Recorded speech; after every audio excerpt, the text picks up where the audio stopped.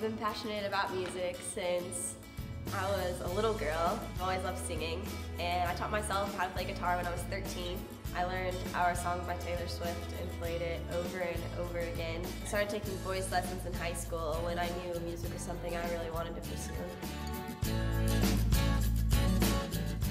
play at kudzu almost every Thursday. I played at Merch, the middle school ministry, Northridge. I used to play at church back home.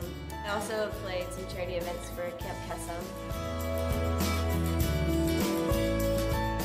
I just love when people just are freely worshiping and lifting their hands. It's cool to see that happen, especially at kudzu. I have become more comfortable on stage worshiping as well. I don't really care what people think when they look around. It's just like me and God's thing when I'm up there playing. I do it because for me, it's like the closest form of worship. I feel like closest to God and most at peace when I'm on stage singing, doing my thing.